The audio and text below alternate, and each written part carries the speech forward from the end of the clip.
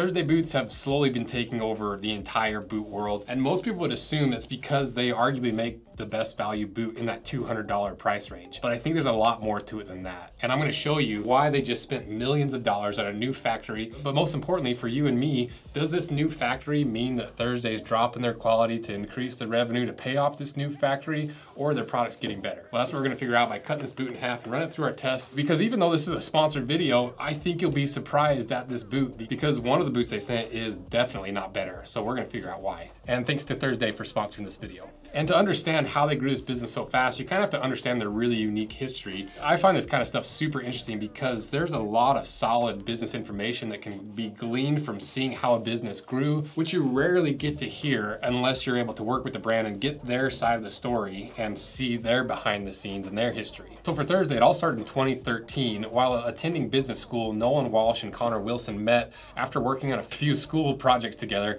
and became friends. Then throughout that winter, they both went on the search for the perfect boot, but kept running into the exact same problems all of us ran into from this era when it comes to boot. They're too cool for school fashion, the giant bulbous toes, all the cheap materials, or just heavy work boots. And if you bought a boot from this era, you know exactly what I was talking about. Most of them were just the hottest of garbage. And then in 2014, they took a surf trip to Nicaragua for the spring break. And while they were there, they spotted a man wearing a really nice pair of boots.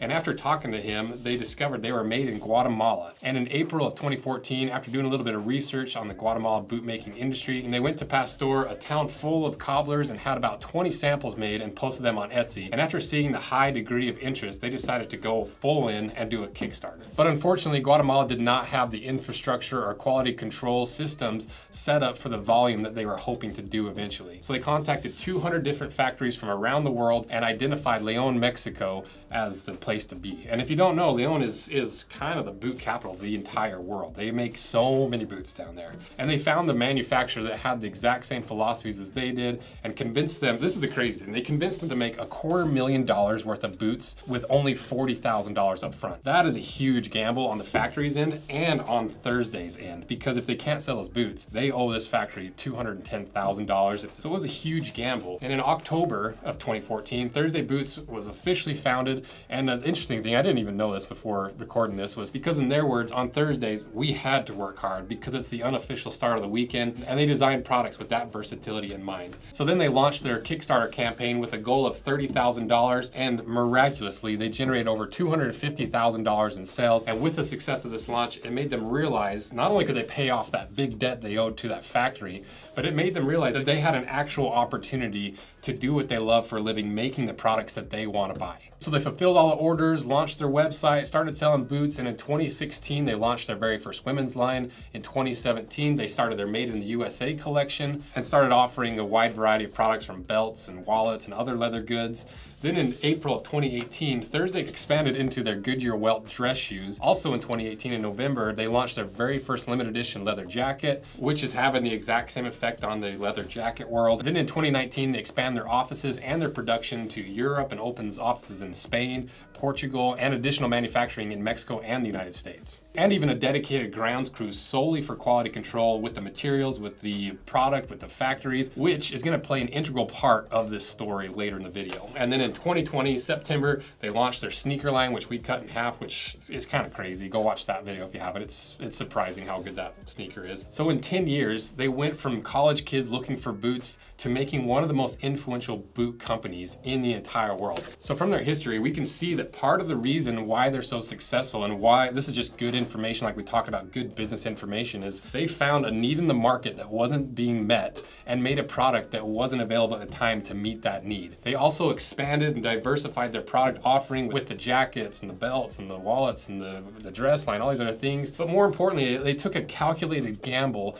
by commissioning $250,000 worth of boots without being able to pay for them. But that wasn't even their biggest gamble, because this year in 2023, they decided to do something that will help them continue to grow even more by opening their own factory in León, Mexico called Everest, which had to have cost millions and millions of dollars. So why did Thursday start their own factory? Well, the first reason reason is vertical integration. And if you have no idea what I'm talking about, vertical integration is when businesses merge various stages of the production process and supply chain into its own operation. Red Wing is really known for this because they own their own tannery, their own manufacturing factory, and they make their own outsoles in-house. And the goal with this vertical integration is a company can create a competitive advantage in three main ways. One, by cutting out the middleman and reducing costs. Two, it allows them higher quality control of their products. Three, it reduces supply chain issues that always plague the footwear industry. Four, they can pay their employees more because, like Thursday says, they pay their employees 25 to 30% more than the next best paying factory in the area. And five, you don't have factories trying to pull a fast one on you by you ordering a certain boot with certain components made in a certain way, and when you're not looking, they switch out the materials, they switch out the construction techniques, and hope that you never know the difference. Which clearly happens in the boot world. We've seen it happen over and over and over again, where brands have no idea what's actually in their products. And unfortunately, that clearly happened with this boot. So what was this boot supposed to be? Well, the brand's still Thursday. The style is Captain. They weigh 1 pound, 11 ounces. They retail for $199, which is pretty crazy because if you didn't know, they've stayed at $199 since 2014. That's a decade of inflation and growth, and they've still kept this boot at $199. And if you want a pair of these, check them out via links in the description. And these boots were made in Mexico, and the way they position these boots are built for the man who wears their boots hard. The rugged and resilient matte leather upper, sourced exclusively from Tier 1 USA cattle hides, was custom created to look great with years of hard wear and minimal care.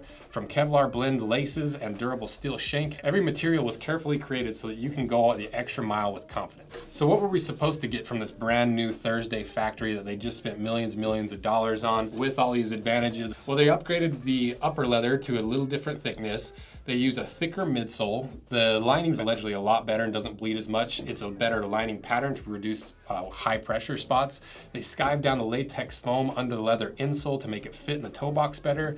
They improved the material under the shank. They channeled the outsole. They even improved their really popular last by widening it just a little bit by 1.5 millimeters, give you just a little bit of extra wiggle room, and even brass nails in the heel. But once I got this cut in half when I recorded this video a few days ago, I did not see anything I expected from the new factory with all these alleged improvements, and it honestly looked worse because what I got was no change in the leather upper, a rubber midsole, the old lining pattern, the full length latex underneath this leather insole, the same material underneath the shank, an unchanneled outsole, and the exact same last. At least that's what it felt. So what happened here? Why did I have to record this video twice? Why do I got two boots on the screen? How does this happen with their brand new factory? Well, during the setup of their new factory this year, they tried some new factories to manufacture some boots for them, to tide them over till their factory's up and running. And the factory clearly pulled the fast one on them. Exactly what, like we just described, where Thursday commissioned these boots to be made a certain way, but when they sent their dedicated quality control team to cut these in half and review them and go to the actual factory, see what was going on, they found out that they were doing that exact thing. They were swapping out materials, they're making them cheaper, and that's why this boot was not what I expected. And then somehow at Thursday HQ, which was partially my fault, because I was like, hey, can you get these to me overnight? They're like, sure. So what must have happened was that Thursday HQ, instead of sending me the brand new boot, they accidentally packaged up the mistaked quality control issue boot and shipped it over to me to review, to cut in half. And so I asked Thursday about this, and I'm like, yeah, that's what happened, our bad. And just so you know, over half the boots that we had that factory make for that initial sample batch, half of them got rejected and weren't able to be shipped out. So just right there is a good example of why brands try to vertically integrate, because they have that control. They're cutting out the middleman, especially when the middleman is trying to screw you over as soon as your back's turned. And so now I have the correct boot. So we're gonna cut this thing in half and see if they actually did improve everything or if it's just more of the same of this boot.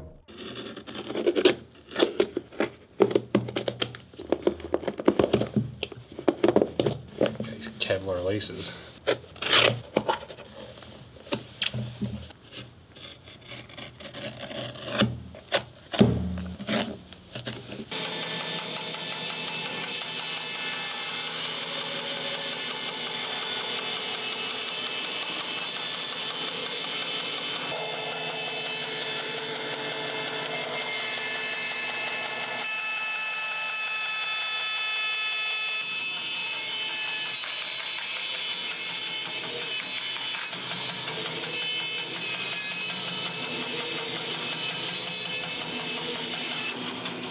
All right, we got it cut in half, and if you're not subscribed, consider doing it, because that one free little click, it makes all the difference when it comes to growing this business and growing this channel, and being able to afford to cut apart 2 brand new pairs of boots and shoes every single week. Just that one click. I don't really care about anything. I don't care about likes. I don't care about comments. Just push the subscribe button if you haven't already.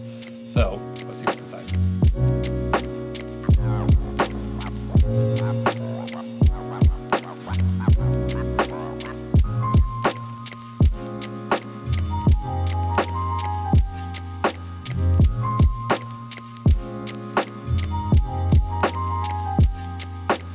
So does this boot have everything that we were expecting from this brand new Thursday factory?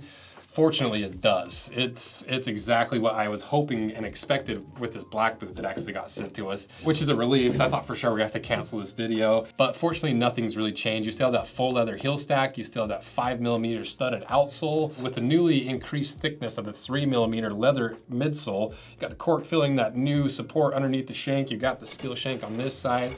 You got the fiberboard, that pour-on, that latex foam that is skived down to the toe, the leather on top, the heat-activated counters, and the nice new last that's just a little bit wider while still giving you that almond-shaped toe box, and even the brass nails in the heel. So did this new Thursday-owned factory actually benefit the consumer or not? Well, it's still $199 after a decade of being introduced in 2014. You can clearly see they've upgraded the materials, and you don't have to worry about this random other factories pulling a fast one on you as the consumer without the brand knowing. So why is Thursday quietly taking over the boot world? Well, they position a product perfectly at that point of diminishing return where it starts to level off. It's a perfect place in the market. They have this direct-to-consumer business model where they don't have as many middlemen. They also really focus on the initial comfort of their boots, and they combine this durability of a work boot with the looks of a dress boot. It's still an affordable boot. They use honest marketing, they gamble on themselves. And if you didn't know, Nolan, the owner of Thursday, is the lead product designer of the entire brand. While so many brands are giving up their ethics and cheapening their products, and CEOs have no idea what they're even producing because they're so detached while chasing that cold hard cash, Thursday has proven over and over that they care about their customers, which we now know comes directly from the top, where Nolan is hand selecting all these materials and making these boots exactly how he wants, not just trying to chase the money. And there's very, very few CEOs who can claim that and so intimately chase their passion like he does. Because as you know, we've covered another brand recently, Portland Leather's patina boots. Similar price, similar business model. So what makes me like Thursday and not Portland Leather?